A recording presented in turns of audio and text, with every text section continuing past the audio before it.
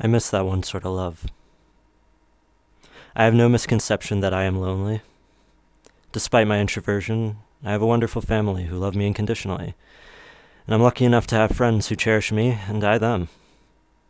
And yet, I know I miss that one sort of love. The kind you find from a special, certain sort of partner. I even have long-term friends, though. People who I hope I get to keep in my life for as long as they and I live. I know that we may grow distant, or that I might encounter new friends, but such is the nature of living among other people. No, it's a love I didn't even know I could participate in. I had assumed that I was incapable, in fact, as a younger, smaller person.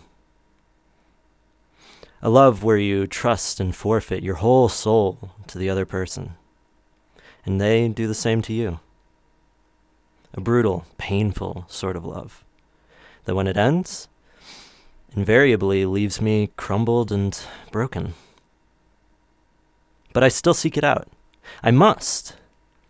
Because in the moment where that love can be kindled, it burns with such an incandescence that I can't even fathom.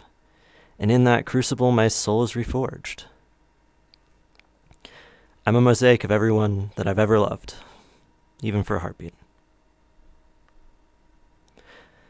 The foundation of my soul is still constructed from those other sorts of love.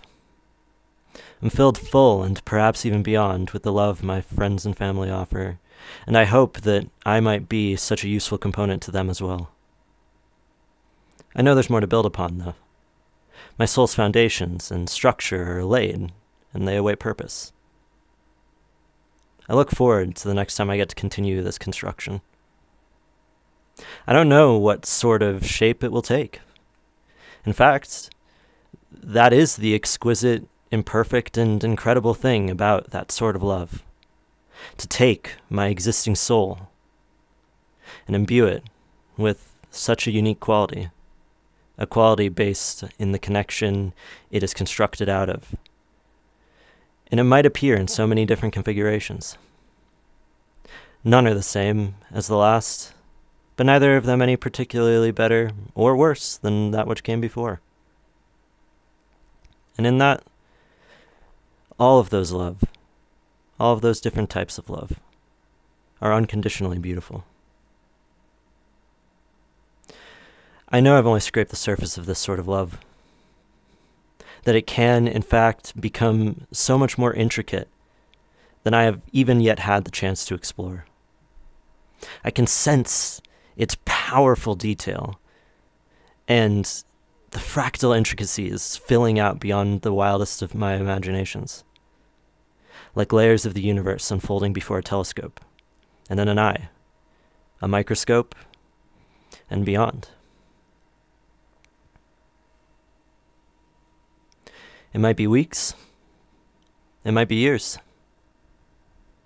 But I know I'll find that sort of love again. Probably when I'm least anticipating it.